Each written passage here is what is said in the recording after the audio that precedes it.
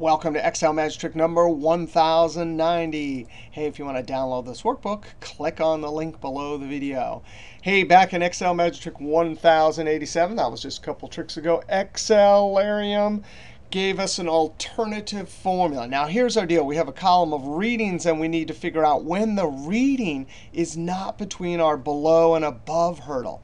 So it makes logical sense to use the logical function OR and ask two questions. Are you reading less than the lower hurdle, F4, or are you reading greater than the upper hurdle, F4, close parentheses?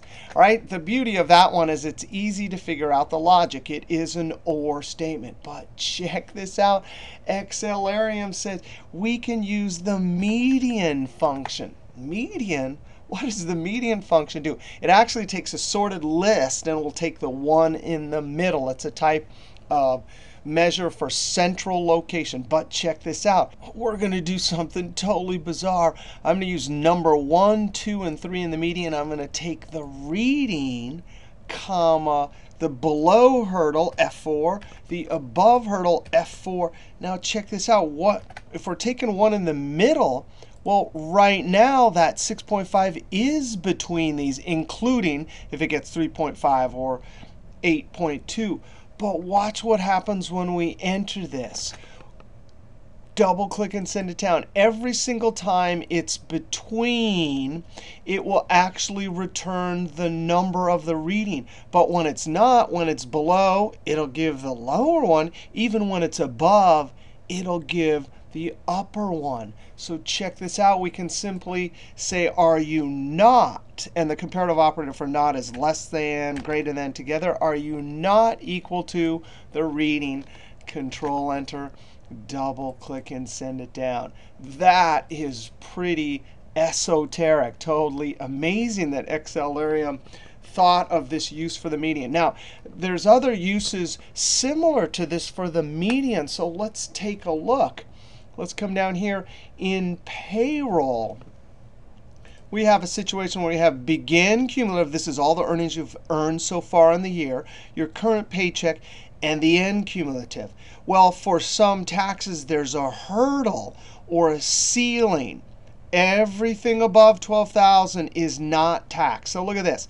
This person started below the $12,000. They got $1,000, and then the end cumulative is $12,500. So only $500 of this should be taxed. In fact, if we go down here, this person would have equals the ceiling minus the begin cumulative. That's how much of their earnings are taxed. This person, since the end cumulative is way below, they get their whole paycheck, $1,500. This person is way above at the beginning, so it's 0. This person is exactly right on, so it's a 0. And finally, this person is going to have the whole amount because the end cumulative is underneath that ceiling. Now check this out. The long version would be something like that. There's an if to check end, begin, and ceiling. But watch this. We can use the median function. The median.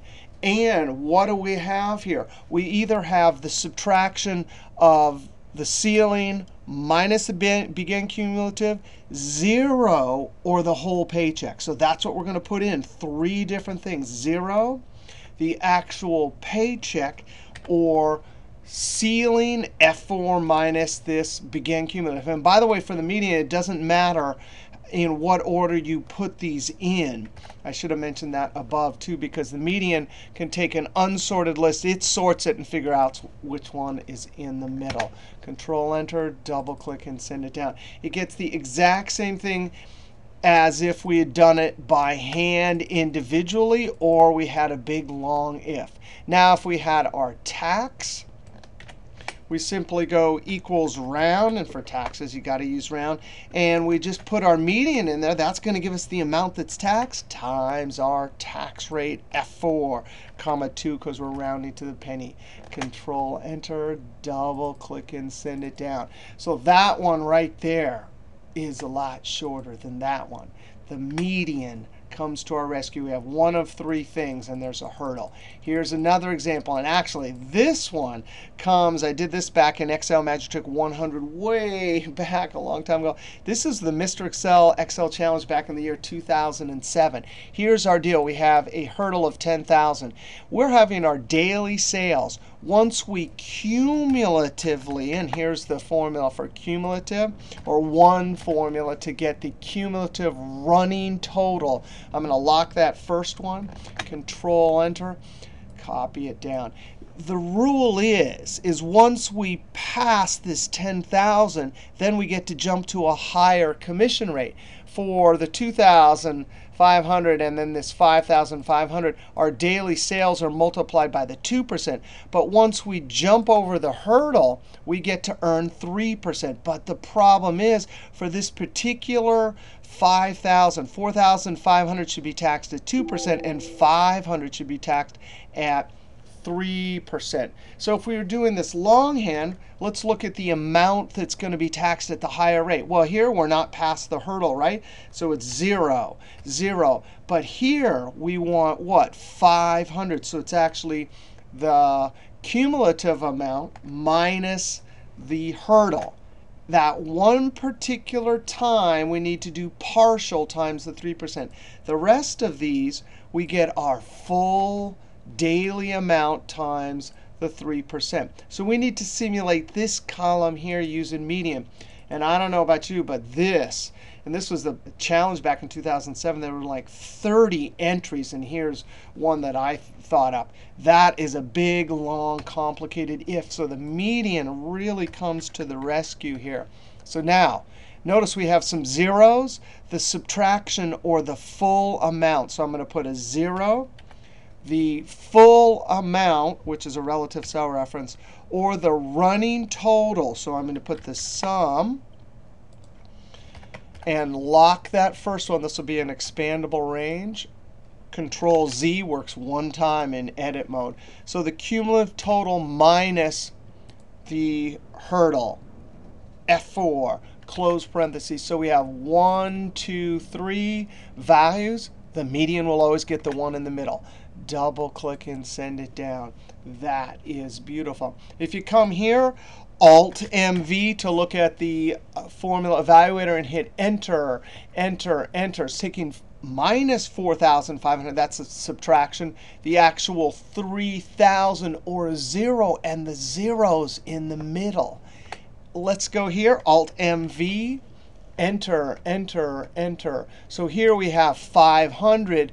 The full amount or a 0. So it's actually that little subtraction that's the one in the middle. And finally down here, Alt-MV, Enter, Enter, Enter. Here we get a huge number, 3,000. The actual 2,500 and a 0. So the 2,500 is selected. So now we have the amount to tax by the 3%. But check this out. We can do this a bunch of ways. And actually in that link there, you can go look at the link. There's like 30 different solutions. I'm going to do it this way. I'm going to take, hey, whatever the daily sales times the full 2%, F4, plus the difference, F4 minus F4. So we're taking the difference between the two tax rates, which is 1%, times that median amount. Control Enter, double click and send it down. And so that's the amount. And we might want to use round there, although these percentages wouldn't give us a rounding error. So median for a complicated commission problem, median for income taxes, and this could be done for Social Security, unemployment, and other taxes where there's a hurdle. And even this awesome Xlarium median not equal to the current reading. All right, we'll see you next video.